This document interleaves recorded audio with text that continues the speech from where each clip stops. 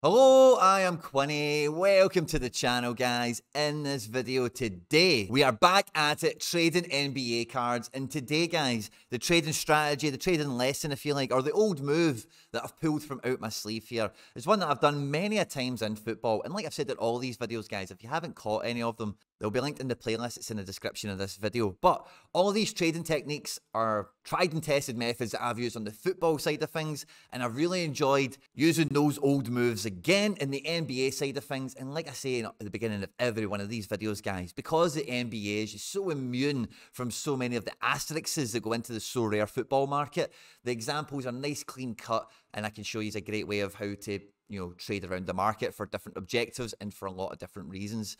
In this episode today, the old trick I'm pulling from out my sleeve is getting rewards to bail me out of trouble at any point in the video today, guys. If you do laugh, you learn, you like something, please do like and subscribe to the channel. We're growing at an untold velocity and we're getting our way towards 10,000 subs. Let me know your thoughts on the players I've traded out and the players I've traded in. Have I made a gaffe? Have I made a mistake? Have I overvalued, undervalued?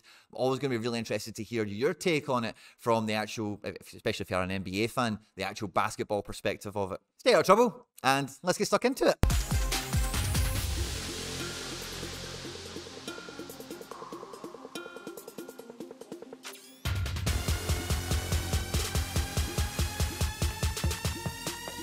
Now, we're almost at the end of this trading sequence, so you will no longer hear me bemoan the day one auction overpay that I did on so many cards. And when I was evaluating my roster, I was evaluating my gallery to undertake these trades and start to reform my club, like I mentioned in the last video, it was all about getting groups of cards together that coupled into an amount that I could go into the market with and trade against for targets that I'd identified to bring in. And this bundle of cards was one that included a lot of day one auctions that I picked up and I paid way over the odds for. Number one, the biggest overpay I think I made in the early auctions was limited Marcus Smart, 5 of 5,000. As you can see him here in his full glory, his lovely dyed green hair, that lovely Boston Celtics shirt. Super happy to get him in. Former defensive player of the year. But I must admit, when it was 5 of 5,000, I did kind of underestimate the whole of 5,000 part, and I still had limited football in my head. So as you can see on day one auctions, man, I paid a staggering 0.14 of an Ethereum for unlimited Marcus Smart. So this was one of the huge loss leaders that I had in the gallery. And, it just pained me to look at him. I seen how much I'd paid for him. It was an absolute nightmare. He did help me win some limiteds. He was pretty good for me, it must be said. I overpaid him so much and I obsessed about it quite early on in my NBA journey that I actually went out and bought a rare Marcus Smart, and I actually did so well on the price for that it made me feel better inside. I got him for one of the cheapest prices he's probably went for, 0.0659 Ethereum, which is not too far off a day one auction as well. It was number 11 of 1,000, so quite an early mint. And yeah, so I felt that how low I got this for, especially when he was kind of up in his averages, when he was up at like 0.11 and stuff like that, I felt, oh, do you know what, maybe I've just about got out of that clean by doing the rainbow, by taking up a stack on him. But alas, it still did bug me and I couldn't get away from it. And I probably do want another Marcus Smart back in the club at some point, being a Celtics player and with the green hair and all that cool stuff. But these two Marcus Smarts, along with Kyle Lowry, who, again, was another huge, look at that, 5 of 5,000. These number 5s, I was just buying them like a madman, it turns out. This Kyle Lowry, I paid 0.0736 Ethereum for. He's never been really above 0.015 ever since. So a huge one on the old on the old sheet, as it were. And he's been kind of decent. He's not been great for me. But in turn, throughout playing this game with a lot of the other cards that you've seen me trade away thus far, and some of the ones that are featured in this video, I have won, and will be including in this trade, Drew Eubanks rare. Now, when I picked this guy up, he was like a tier 4, a tier 5 rare, was worth bugger all. But as you can see, he did have some spikes of being good on the L10, and some people were very much after him. So he managed to gather a bit of market value, a bit of market attention around the time of me doing this trade. Same with Damian Lee. Again, a tier 4, tier 5 rare reward that was worth bugger all, but then started to pick up some form and started to have a market for the L10 side of things, for Contender and whatever else. Had some really good scores to boot on top of that. And the other rare reward I got, Chris Butcher, He came into this as well to help pay for my sins with my day one auctions. And again, I think he might have actually been a tier 3 rare. I think he might have been the best rare I won, and I think I did get a tier 3. So I think he was actually kind of decent when I got him. And yeah, he did get a good bit of form with me as well. So I think I did see a bit of an increase on him, going from about 30 odd quid when I won him up to about 65, 70 quid or so. So those were the main ones in there. And then the values, I was looking around, what other rewards do I have that could maybe help this? Now, Steven Adams wasn't worth very much as a limited card, or Brooks Lopez, but both of these guys, I know from playing them, are very good basketball players and very useful. So even though their limited card value isn't actually much on the market, the profile that these guys carry, any prospective person I'm trading them to are probably going to take them off me in the hope that they can 2x in value in the limited side of things if they get a good L10 position arrive. Or even if they wanted to use them themselves, these are actually good basketball players despite their value.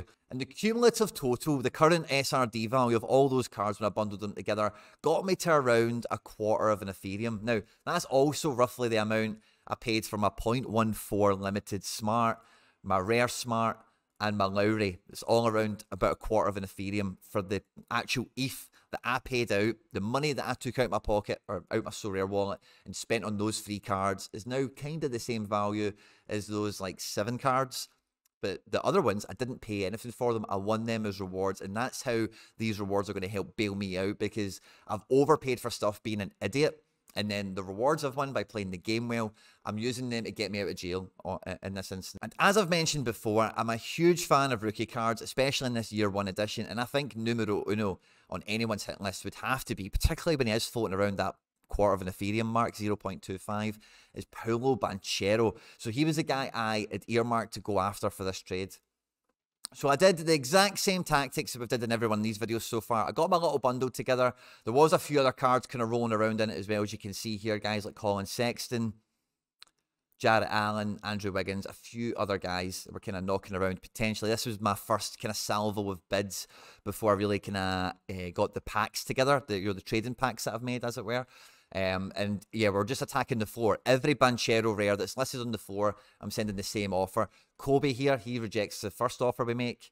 I make this offer here to King Dalek, and I cancel it because I think I've went somewhere else for an offer. G Cornelius, we've sent him this offer as well. He's rejected it. And then we found MY2P on the rare floor for Banchero a couple of days later, and again, we sent him the offer. He rejected it. Got into a bit of a counter offer kind of situation. I rejected his counter offer. I then sent him this back at him, trying to throw in some other cards that weren't initially in this bundle. Again, he rejects it. And when you get an account coming back and you enter into, I think we exchanged maybe 1 or 2 counter offers between each other, I just get that sense that this deal is very close to happening, and I just need to make the right combination of cards. And then he came at me with a counter offer of his own, and this is what he basically asked for, the bundle that I'd itemized to you. All those rewards, plus the guys I'd overpaid on day 1, and he wanted to send me the Paolo Banchero. I graciously accepted his counter offer, and we welcomed into the club 111 of 1,000 rookie year 1 edition Paolo Banchero in his full glory. Banchero's value on that day was 0.267 of an Ethereum, and the offer I sent him on that day was worth 0.28. So a little under 10% of a premium. But again, I'm giving away a lot of rares here, a lot of good, valuable SO5 cards. And that's why I've not had to trade against as much of a premium. Now, the averages on the cards I gave over to this gentleman here, my 2P, is held kind of firm around that level.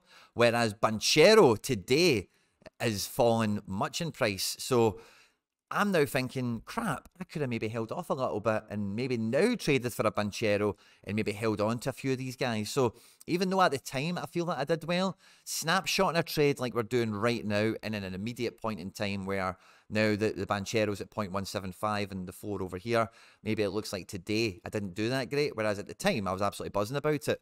But when I went and examined it further, it is a bit of an L10-itis situation. And when I look at Banchero's L10, he's about to lose a 48 off of it. So I could very quickly see this guy's price rebounding over the next week or two. the next game week or so, because as soon as he becomes L10 exciting again, if he gets under L10 of 33, 32 especially, then, you know, his value will return to the kind of position, at the very least, that I was trading it against. And I've kind of, you know, I've still got the guy I want. It's a year one rookie. It's Paolo Banchero. It's the man that is. And it's kind of a point we made in the last videos. It's all about the specific targets that you're going after and having that ruthless aggression to keep going after the floor and making the trade, as well as like every trade I've done in these videos. I hope you would agree. They've been quite fairly balanced. There's not been a clear winner or loser, I don't think. You know, I don't think I'm giving over too much. I think I'm getting a great asset in and I'm giving away a lot of questionable items. But there's enough questionable items there where the other person who's trading in the market finds it as an enticing offer. So we've added in the last few videos Tyrese Halliburton, Alperen Sengun, and now Paolo Banchero. The jigsaw's coming together. The squad is being assembled, guys. I hope you've enjoyed this one, guys. Stay tuned for more. Like, subscribe, share, retweet, and I'll catch you on the next one. Take care. Bye-bye.